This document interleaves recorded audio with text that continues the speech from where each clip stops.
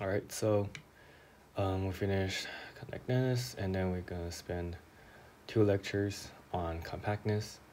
And for this lecture, we're gonna focus on compact spaces and the relation with continuous functions, and also the compact spaces on the real line. So first is the definition. I assume that all of you guys haven't heard this before, like the open covering, right? And it's compact if every open covering have a finite subcover.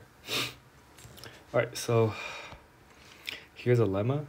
So the subspace is compact if every covering by opposites in X has a finite subcollection, right?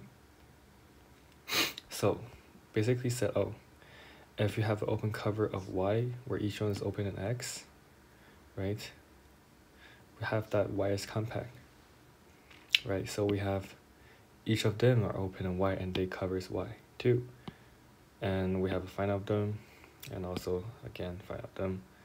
These covers Y, so also these also covers Y. Yes, okay. And for this direction, suppose that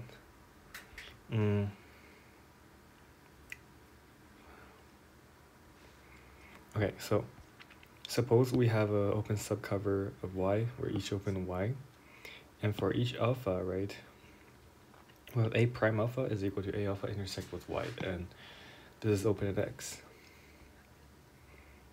And we know that this covers Y, right, because this is a subset of A alpha, right? And so yeah, they cover Y, and by our condition we know that we have finite of them, so also the finite of them. So yeah, this lemma is proved. And next is say that closed subspace of a compact space is compact. So if Y is closed and X is compact, and suppose we have a open cover of Y where each is open in X, right? So we let B equal to this, right? So this collection adjoined with this, and this is open cover of X, right? It covers X because this covers Y, and you take this, then and make sure that this covers X. Well, then pick finite of them, this cover X, right? Because X is compact, so we can take finite of them, they cover X. But we don't need to care about this element if we're considering the cover of Y, right? So we have a subcollection covers Y. So Y is compact, right? Because you have open cover of Y where open in X, then you have a finite subcover where they covers Y. Then Y is compact by the lemma we just proved, right? And this one is showing that compact subspace of a Hausdorff space is closed. So if you're compact subspace of a Hausdorff space, then you're closed. So if your compact is closed, we want to show that this is open, okay? So we pick X naught, B, and X minus Y. So first, we want to show that there exists a neighborhood of X naught such that it's contained entirely in X minus Y. So the thing is that, okay, for each element in Y, we use the Hausdorff condition, okay? We use the Hausdorff condition, and each of the Vy, they're open cover of Y. So each of them is an open cover of Y. So we have only finally of them covers Y, right? Now, if we define V to be all the union of them, and this contains Y, right? And we also know that V with the intersection of all these neighborhoods, so these are the neighborhood, the intersection of them, Y intersects defined to be U, so we have Y intersect U is empty. Well, here's my argument, right? So if A is in them, then you use the distributive law, right? The distributive law is basically right, this one intersect with U, say with U, right? Change to U, right? So then A should be in this, or this, or this. But each of them is empty, right? Because this intersect with U, Y1 is empty, right? And so intersect with all of them is empty. So A is in the empty set. We get a contradiction. So no A is in this. So this should be empty. This should be empty, right? And what we get is that, okay, so what we have done so far is that, this U is a neighborhood of X naught, right? Because each of UI is a neighborhood of X naught, and their finite intersection is again open set and is a neighborhood of X naught, and it is disjoint with V, so it disjoint with Y because V covers Y, right? So what we have now, we have finished step 1, which means that for any X with a neighborhood that contain disjoint with Y, well, we repeat this process for all X naught and X minus Y, then we have all these neighborhood covers X minus Y, where all of them is a union of open sets. So this is again open, which means that this is open, right?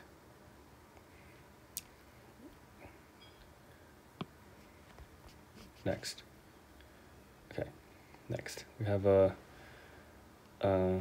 this is a lemma. We just prove it, right? In our proof we prove this lemma, right? We use this lemma.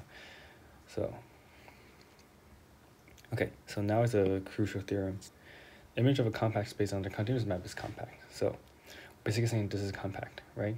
We have an open cover, and for each of them we have the inverse image. Then this is again open cover of X, right? So we have a finite subcover, and for each X, right, by definition, right, open cover, we are in any of them.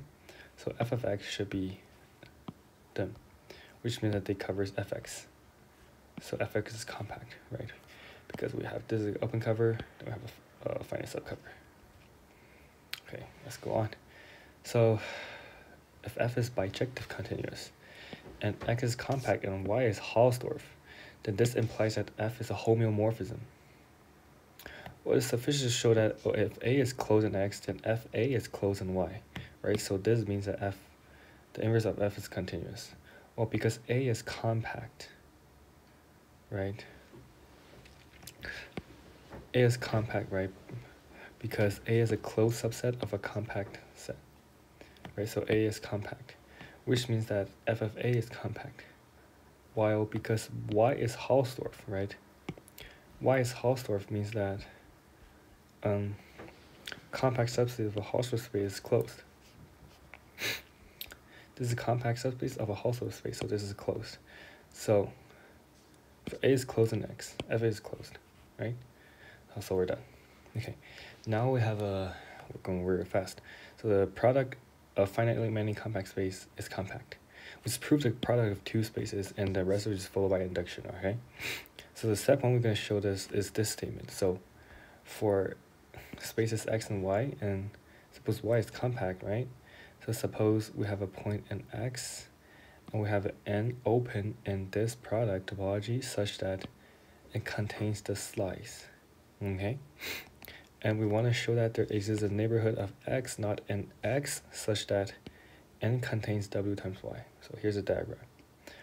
So we have X here, this is X times Y, right?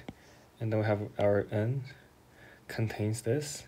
Then we show that we find a W, right, a neighborhood of X, W neighborhood of X such that W times Y, which is the whole thing, is contained in this N. So as you can see right here. So we're going to prove this first. So first because N is open in this, then which means that for each point in this set, we have a basis element contains this point such that it lies in N, right? This is like the definition of a topology generated by a basis. You remember? It's a long time ago, right? Topology generated basis, which means that, for any point in this, we have a basis element contains the point and also lies in this N. provided that n is open. Okay. Well, what this means that, oh, there's an open cover of this, and each lies in n, right? Because for each point we have a basis. So again, so we just run through every single point, and we have an open cover, and each of them lies in n. But this is homeomorphic to y, right? We've seen the similar argument from last lecture, right? And compactness is a topological property, right? Because we're only discussing about the open sets, right? So it's a topological property. So, which means that we have a finite subcover covers this set. Well, we just define W be the intersection of all of them, all these U arrays. It'd be a neighborhood of x naught, right?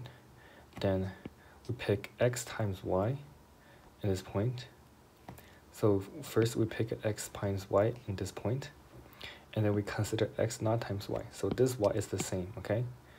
So we have a point in this set, we consider this, while this should be an ui times vi for some I, right? Which means that y is in some vi. Right?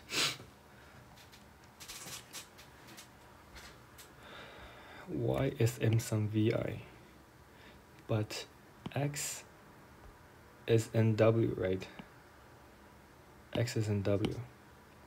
X is in w, which means that x times y is in ui times vi, right?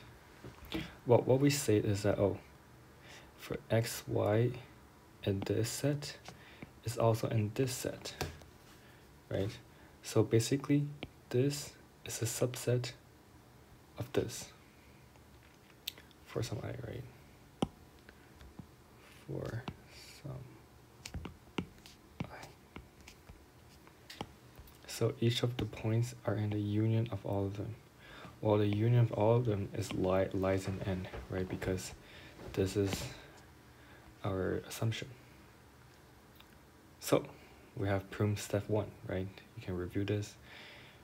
We just proved step 1, right? So neighborhood of x naught such that this is contained in n. Okay, so now we prove the theorem. We let xy be compact, and we let this be open cover of x times y. What we want is a finite subcover, right? So A would be defined to be open cover of x times y. Then we're given a point x naught and x. We know that since this space is compact, which means that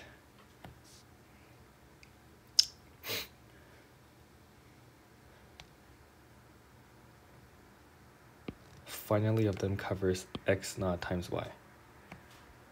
Because this is a compact subspace of x times y, right? So we can find a finite subcover open and x times y covers this, right? Well, this we just let n define to be the union, and again this is open x times y, right? And containing x naught times y. All right, so keep going. By step 1, we have this is in some w times y, right? Then again, right? This is open cover of w times y because it's contained in n, right? And we define n to be their union. And for each x in the big X, we pick a wx neighborhood. Where we pick such wx neighborhood like as in step 1 fashion, and then this we obtain a open cover of x, right? And since x is compact, right? And this covers x, then this is a cover of x times y. While each of them, right? Each of them, right, can be covered by this, right? Each x naught times y, right? Because each x naught times y, each x naught times y can have some finite cover, right? So for each x naught, we have a finite cover, and for all of them, right? You have a finite cover. Is covered by finite member of A. Then in total, it's again finite, right? We find a finite cover of x times y, where each of them is in A. So we prove that the product of compact set is product. And the induction step is easy to check. I'll just skip it. Okay, so here is the tube lemma, right? To consider the space. This is our step one. Step one is basically the tube lemma. And yet we have another formulation of compact spaces. So here's a definition. So collection C having a finite intersection property, which means that for any finite subcollection of C, the intersection is non-empty. Right? So this, we have a theorem. So it's compact if and only if every collection of closed sets have a finite subcollection property. Every collection of closed sets to have a finite intersection property. And the intersection of all the elements is non-empty. Right? So basically we just work with contrapositive. Okay, so we let collection A to be the subset of X, and then we let C to be collection of all the complements of A, where each A is in the A. Okay, so we have three observations. This is open if and only if each of them is closed. Yes, this is trivial. And if this covers X, then intersection of them is empty. Well, this is by the De Morgan's law, and also the finite subcover. Okay, so we're gonna prove by contrapositive. X is compact. This is by definition, right? If and only if this is true. Well, this is true if only if its contrapositive is true. The contrapositive means that, oh, here we have exists finite, which means if A is open cover, then exists something like this. And the contrapositive is that if no finite subcover, right, then it's not an open cover. It does not cover X, right? Well, we apply 1, 2, 3. We apply all of them, which means that for any open, which means for any collection that's closed, no finite subcover, no finite subcollection covers X, right? No finite covers X, right? If it covers X, then this finite intersection is closed, which means if we have no finite cover, which means that every collection is not empty, right? So if every finite subcollection has non-empty intersection, right, then A does not cover X. If A does not cover X, A does not cover X, then this is not empty, right? So this is not empty, and we're done, right?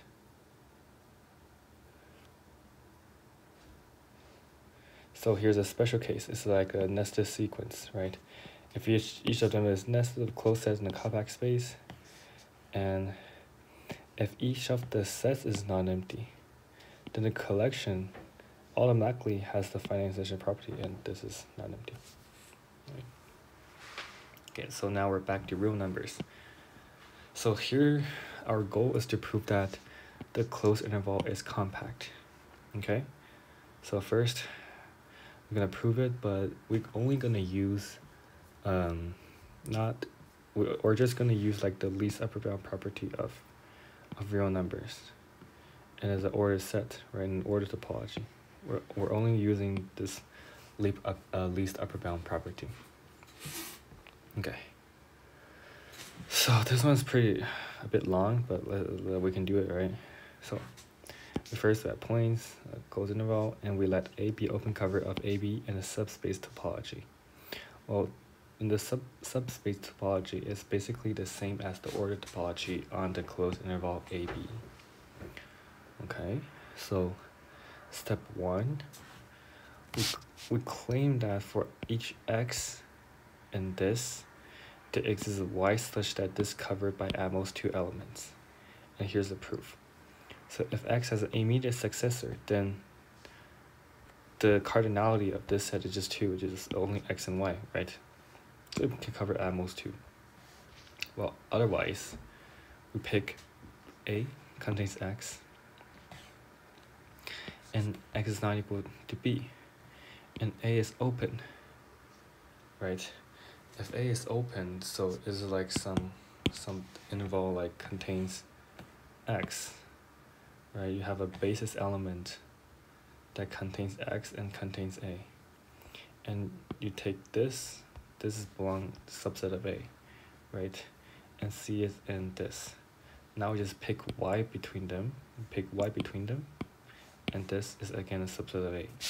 So it's covered by a single element, right?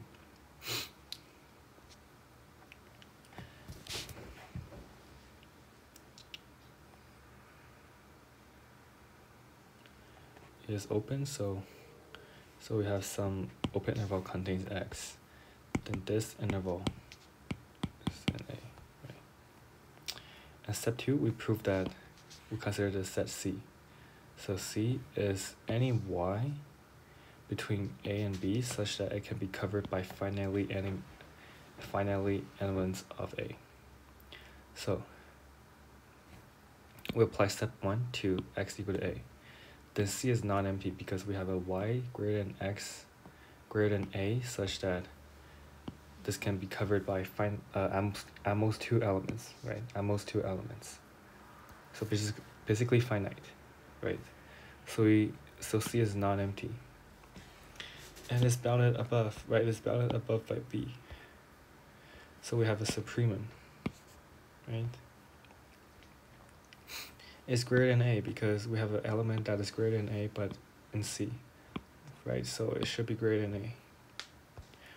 And step 3, we're going to show that this supremum is in the set. Okay, so first we pick A such that, so we pick A, an open element, open set from the open cover such that it contains C, right? So it's open, so which means that we have some D such that this contains NA, right? Well, so here's our diagram, okay? So if C is not in C, then we have some Z such that is in C, right? Otherwise, D is the upper bound, right? So we need elements in between them. Otherwise, D is going to be upper bound.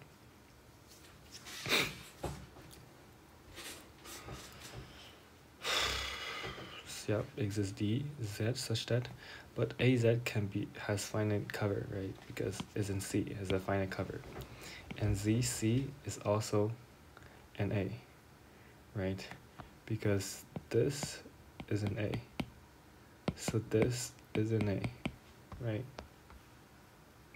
Well, then AZ union with ZC then again have a finite cover, which means that C is in C, right? So we assume this and we get this is a contradiction. So it can only have C is in C.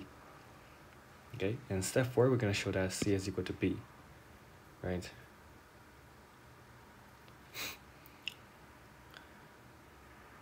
So if C is equal to B, then B is in C, right? So AB can be covered by finitely elements of A. This basically shows that the closed interval is compact.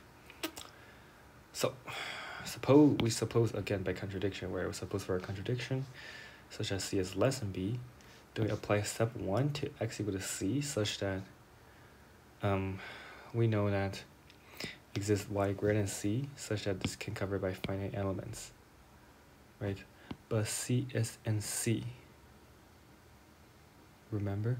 Then we show that AC has a finite cover, and AY again,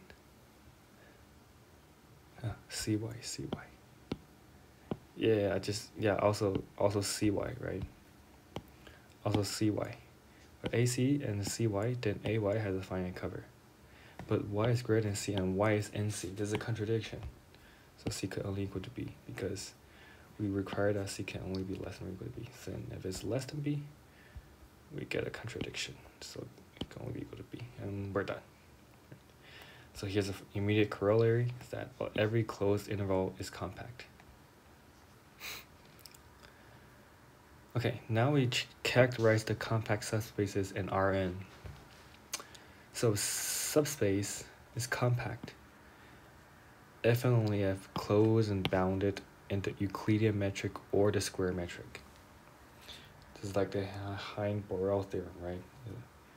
So we know that if A is bounded under the Euclidean metric, it's equivalent as saying bounded under the square metric, because we have this, right? No, sorry. Yes? So it's okay, we just consider the square metric. Okay, so for this direction, we have a compact in Rn, but we know that Rn is Hausdorff, right? This is trivial to check. Rn is Hausdorff because R is Hausdorff. And compact subspace of a Hausdorff space is closed, right? Now, we take this collection, which is all balls centered at 0, and the radius is all the natural numbers. This is open cover of Rn, right? Which means that it's an open cover of A, and A is compact, so A should be in a single ball. Well, this means that A is bounded, right? Because for any x, y, and A, if the distance is less than some integer, then less than some positive number. So, of course, that means that A is bounded, right? So, compact, we first have is closed, and then we have is bounded. So this direction, we're done. And for this direction, suppose it is closed and bounded, right? So first, we have it is bounded. Then this is true, right? Now, we fix a point, and then we define B to be this from the distance square matrix from this to the origin. Well, this is less for any x and a, right? This by the triangle inequality, right? And we define this to equal to b, right? Now, this means that, okay, for any x and a, we have xi, the each component, right? Because for x and a, the square metric from x is 0 is less than or equal to p, which means that each component, right, should be in this interval. Then this whole point should be in this interval. Well, this is compact, and finite product of compact set is again compact, right? So this is compact. So A is a closed subset of a compact set space or whatever. Then A is compact, right?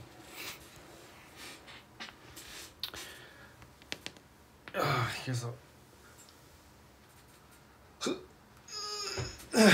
here's our Hein-Borel theorem, and we're going to move on to extreme value theorem. We all learned this in our first year course, right? First year calculus. So compact, so which is a suitable generalization. Right, so we just show that A has a maximum and minimum. Right? It's sufficient. We just show that the A, this has a maximum and minimum, and this contained in A. So we just first assume that if A has no maximum, then this is open cover of A, right? Because A is compact, right? If this covers A, but if we take A to be the maximum of them, right? Then A is not even in the collection, right? Because they're open intervals, right? A is not even in the collection, but A is in A. So this does not cover A. We get a contradiction if A has no max. And again, similarly, if A has no min, we get the same thing, right? Then A must has max and A has min, right? And that's contained in A. Okay. And now we're gonna prove the uniform continuous theorem. So before that, we're gonna do some preparation. Okay, so we're gonna define a distance from a point to a set. We define it to be like this, to be the infimum. Okay, so metric space. Okay, so we fix A, and this is continuous. So for each x, the the output, right, the xa, right, from x to real, this is a continuous function. Well, why? Because, okay, so first we have this, right, for any a, right, and this uses a triangle inequality, right? So if we move this to here, we get this is less than equal to this, right? Because for any a is less than infimum. While if we put this again, we put this here, we get this. And then we interchange x and y, we get this. So it is continuous. Why? Because for any x, for any epsilon, we let delta equal to epsilon, then whenever y is delta close to x, we have this is less than equal to this, it's less than equal to delta, right? It's just continuous, okay? And we're gonna use another lemma, which is called the Lebesgue number lemma. So we let this Lebesgue number lemma is going to be useful when we're proving the uniform continuous theorem, okay? So we let A be an open cover of the metric space, and if this space is compact, there exists a delta such that for any subset has diameter less than delta, then we have an element of open cover containing it. And this delta is called a Lebesgue number for the covering.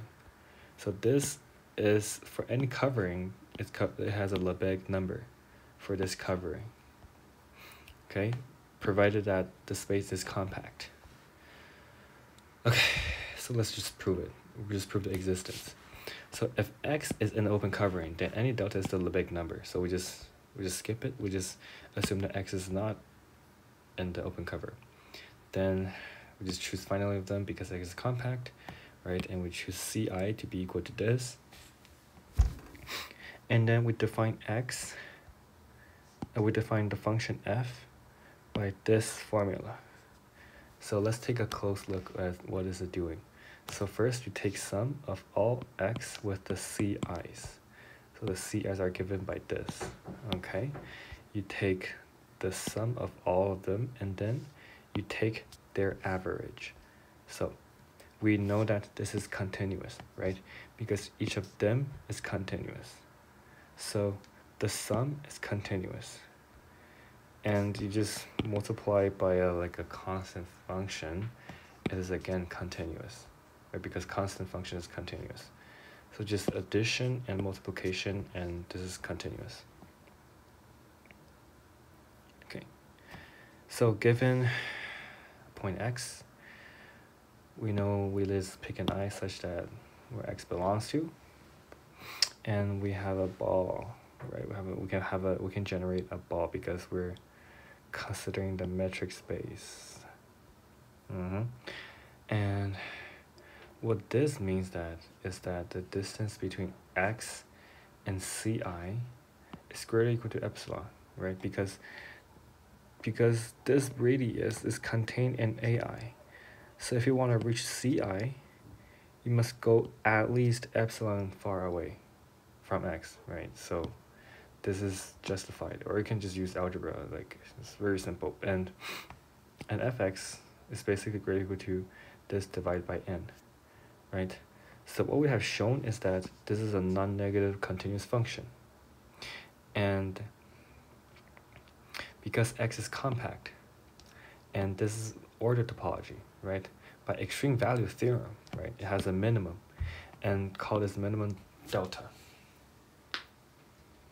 And we're going to see that this delta is just a Lebesgue number, what we're looking for.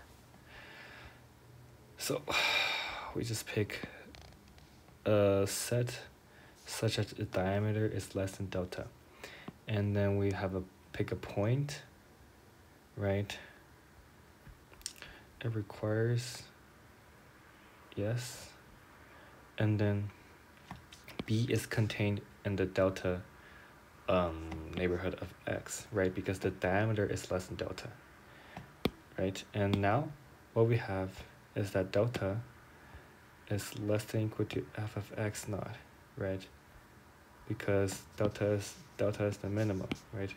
And f of x naught is again less than equal to this, or this is like the maximum of all of them. Right? This is a simple. And well, what we have this, right?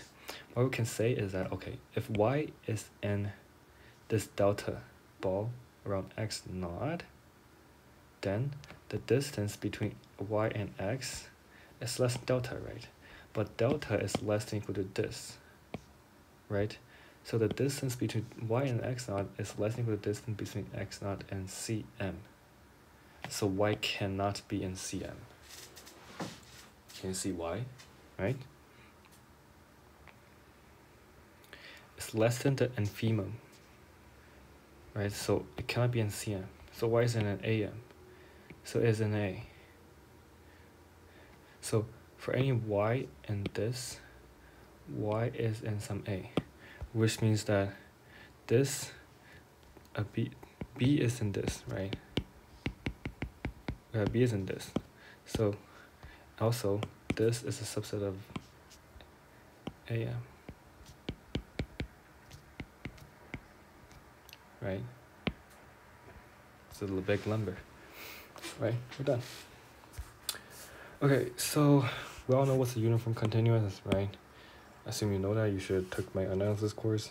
If not, you just can read it right here. Okay, so the theorem is that, okay, if x is compact, continuous on the compact sets implies that it is uniformly continuous. Okay, so to prove this, we're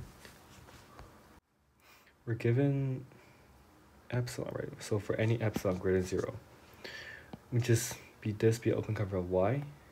Then we let alpha be the set of all inverse image of this, and this is open cover of x because it's compact. So if it's compact, we have this open cover, right?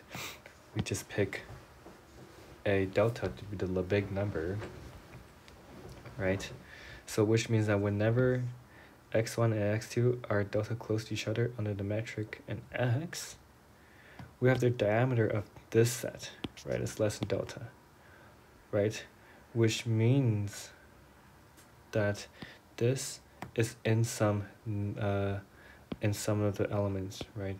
By our Lebesgue number lemma. Well, with that being said, which means that f of x1 and f of x2 are this close to each other, right?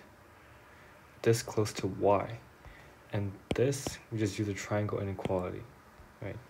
So given f0 of a delta such that whenever this is true, uniform continuous. And the last thing, we're going to end this section with the elegant proof of saying that the real numbers are uncountable. Well, we're going to use only the order topology on R. There's no algebraic thing, there's no decimals, expansions, there's nothing like, it's just simply the order topology. And then we're going to use this to prove that the real is uncountable, okay? So before that, we need a definition of an isolated point. This isolated means that this open set, one point set is open, okay? So we let X to be a non-empty compact Hausdorff space and has no isolated points, then it's uncountable, right? The corollary is say that the closed interval and the real numbers is uncountable, right? Because closed interval, they're non-empty and they're compact, right? And they're Hausdorff, right? Because of course they're Hausdorff. It's really easy to check, Hausdorff space. And because, well, to check it is Hausdorff because R is Hausdorff, right? R is Hausdorff and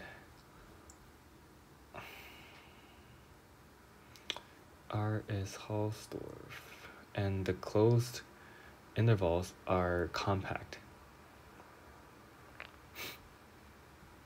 And so the closed interval is Hausdorff is like if you pick any points, right? So pick something like this. So they're separated. Well, yeah, we know that a subspace of a Hausdorff space is Hausdorff space. The proof is trivial, so I just skip it here. I'm not gonna waste time. But if you can prove it, it's not really hard. It's actually not really hard, okay? So the subspace of the Hausdorff space is Hausdorff. So step one. We're gonna prove this statement. What this statement says that okay, so for any non-empty open sets, and for any point x, we have a non-empty open set y such that it is contained in U and X is not in a closure. Okay, so we're gonna need this statement. So first, we pick Y and U such that it is not equal to X. This is possible, right? Because if X is in U, since this is not open, right? So the U cannot be equal to this set. So we can find another point Y. And if X is in U, because U is non-empty, so we can pick Y and U. Okay, so no matter what, we can pick a Y and U such as not equal to X. And then we use our Hausdorff condition. So again, this is open, right? This intersects with the point U. Intersection of two open sets is open again. Well, then X is not in V bar, right? Because we have W1 a neighborhood of X such that the intersection with V is empty. So X is not in the closure, right? And step two, we're going to show that for any function from natural number to X is not surjective. So we can't find any surjective maps from the natural numbers to X. Then this follows that X is uncountable, right? Agree with me? Yes. So we just pick X and be Fn. And as in step one, right, we pick U such that, so we pick U be the non-empty open set, right, so X, and then we pick V1, right, that is contained in this U such that X1 is not in a closure of this V, right?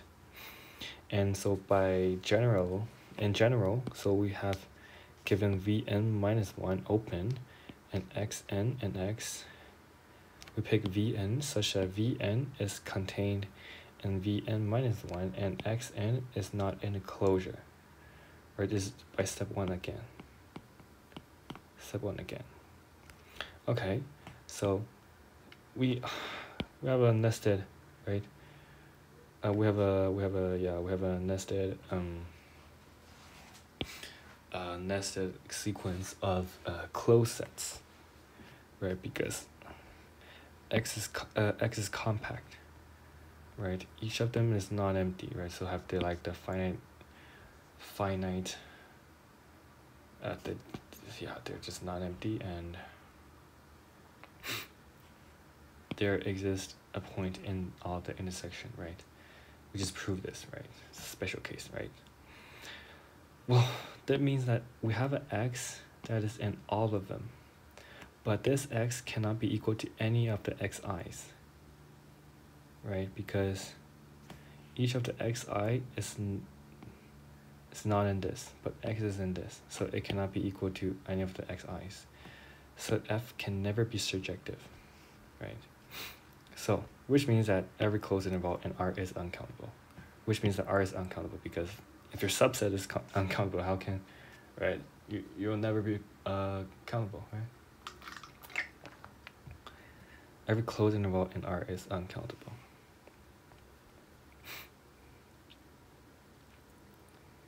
Of course, it has no isolated points because open sets are single point sets are not open, so it has no isolated points, right? So yeah, and I'll end the compact space section part 1 here. I'll end it here. All right, see ya.